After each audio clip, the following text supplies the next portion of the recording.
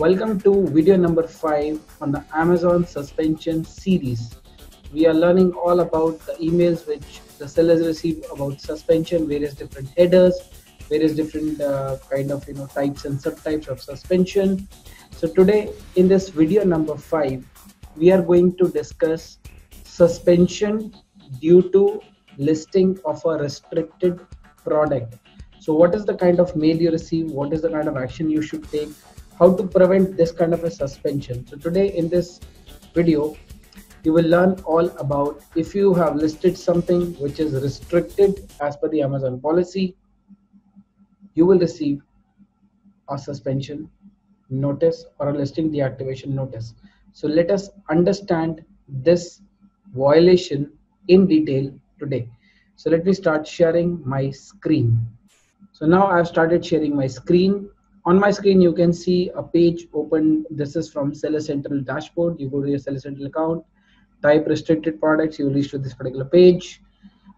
This is for Amazon India. Same applies for all the Amazon marketplaces. So wherever marketplaces you are in for Amazon, just type this restricted products, you will get the complete page like this.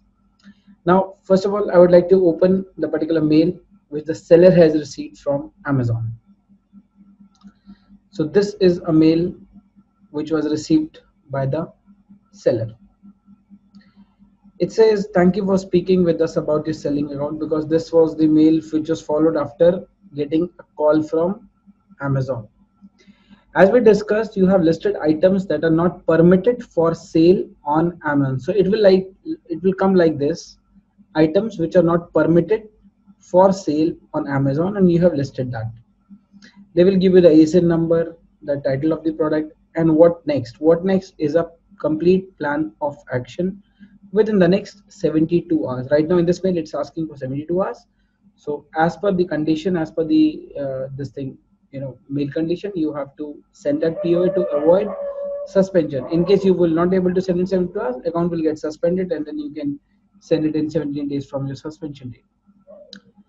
Now what they're asking for is a detailed explanation of the root cause of the violation. They're asking that what was the problem? Why did you violate a policy? Why did you not check that? Why you have not checked that this particular product you cannot list as per the restricted policy framework or the guidelines at Amazon? Secondly, they're asking confirmation that you have closed or deleted all the restricted product listing from inventory. So yes, you need to take action. You need to immediately delete this. So you need to confirm that. The proactive steps you have taken to prevent any similar violations in the future. Fine. So this is the broader heads Amazon has given in, but you have to make a complete POA for that matter. You have to do a complete RC, that's root cause analysis, followed by the immediate steps, that is you have deleted. That's what they're asking for. Any other action like your supplier action or anything, you mention that also. And something of this nature will not be repeated in future. So Amazon wants to understand that also from you. So the main 3 sections of the POA, you have to prepare as per the merits of the case, and you're good to go. Now to understand more about restricted products, you have where you can check and everything, we have to go to the Seller Central dashboard. It's here. This is the whole link, restricted products. So as a seller, you acknowledge and agree to comply with all the applicable laws and regulations with the regulations and with Amazon policies. Now, consequence of violation, you're already aware that you will receive a suspension notice and everything. These are the various restricted products which you cannot list on your respective marketplace. Now, I've opened the India screen, so these are for India. You'll open in US, you will get the US list. You'll open in UK, you'll get UK list. You'll open in Japan, you will get Japan list. Let's see what all is there, like entertainment, books, clothing. You go to clothing, press clothing. They will tell you what exactly is not allowed. So what they're not allowed: used clothing and shoes are not allowed. Yes, you cannot put used clothing and shoes, right? So this is the kind of notification happens. In my case right now, we are just going through the lockdown period, so it is asking to run the ad campaign, which anyways we're not going to do right now. We'll go back and see some other categories also. Like in electronics category, you click on electronics category, what you see, the products which are intended to affect any kind of traffic signals, you will not able to sell on Amazon. Products where serial number has been removed or altered, you cannot sell it. Power amplifier used with CB radios, you cannot sell them. Products designed to intentionally block, jam, or interfere with licensed or authorized radio communication like cell jammers, GPS jammers, laser jammers. You can read it in detail. They have described it. DVD duplicators that bypass the copyright protection, Blu-ray players that have been modified to design regional coding, cell phone unlocking devices, cell phone with bad electronic serial numbers, cell phone with international mobile equipment identifiers, cell phone with invalid IMEI's number, micro SIM cards modified from standard SIM cards. So these are the straightaway products which you cannot sell through Amazon. So they are very, very clear on this thing. You have on the right also, you can see the same listings are here, weapons. So this is where the violation was happened. The seller listed a product. Now that was a medicine, that was an Ayurvedic medicine. Assuming that it's okay, Ayurvedic medicine are safe for health and everything. But a detailed investigation, when this case came to me, even when I looked at the first glance, it's Ayurveda. And the company is very much famous, not only in India, it's an international famous company. Various Ayurvedic products are there in its brand.